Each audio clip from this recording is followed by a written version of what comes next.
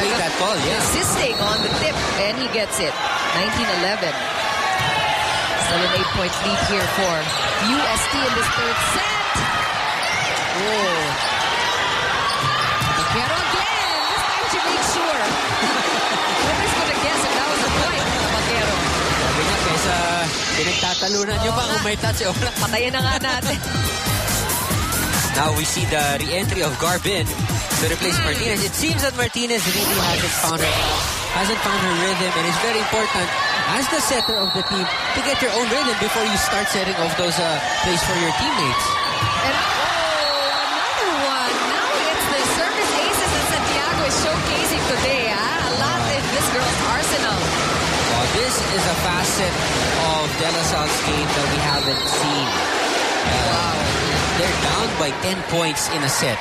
Actually, no surprises. 5th best server in the league, Dindin Santiago. Outside.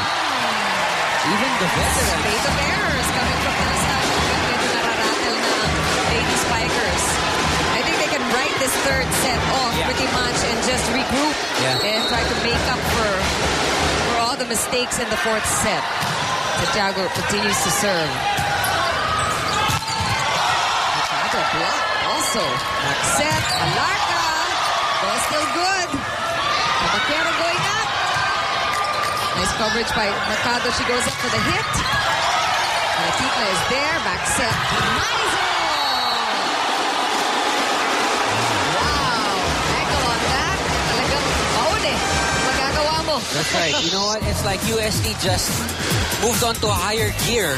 Parang may extra pang gear na pinasokan tong USD, and they just are blowing this wide open. Shifted to another level. Almost getting away from Chuck Cruz there. Oh, finally La Salle getting the ball back. Nice from the behind the attack line. Hit by Chuck Cruz.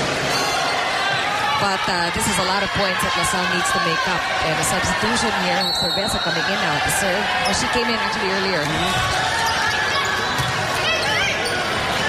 Quick. Ortiz was red. Mercado off the block. That's the way to do it. That's the way to do it.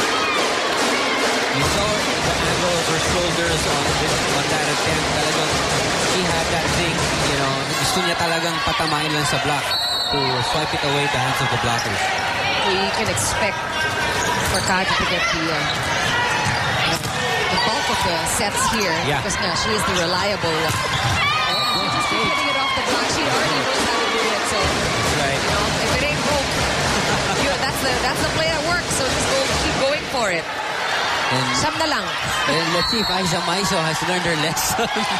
2 points na yun na pinapalusot sa kanya. Let's see if La Salle can hold UST at 23. Another time. Again to Mercado. Wow. Expect the unexpected from Steph Mercado. And UST also needed to call a timeout after 3 straight points from La Salle. Nagbago na kasi dati 24 eh. Ngayon 23 naman. Ang dalawa, 2 points na tayo. Oh. Para makapahinga na ulit.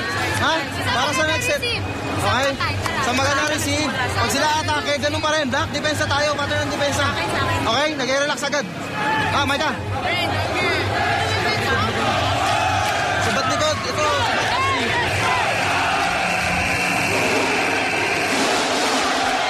Maybe let's not write this one off yet. That's Michelle got to win. Oh, yeah. Former player of De La Salle. Oo. Marami na siyang mga yung mga kapalit niya pinapanood niya. Michelle got to win. We know a very excellent middle attacker, middle blocker for De La Salle.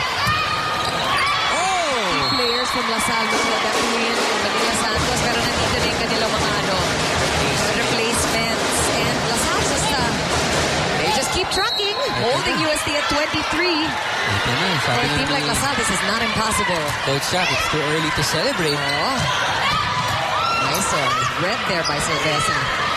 That is outside. Joan pushes the ball out, setting USD up for set point here in this third. Set point. Let's see if La Salle can hold them and keep on scoring. It's going to be a tough climb for La Salle if they're able to do that. Si Tabaquero pa naman ang nasa #1 server in the league. Outside! The big Princey Steph. Well, she kept getting the ball. And like we said, they can just regroup and forget about that third set. Learn from their mistakes and see if they can keep playing in this fourth set. Win that one and maybe stretch into a fifth one. All that coming up after the break.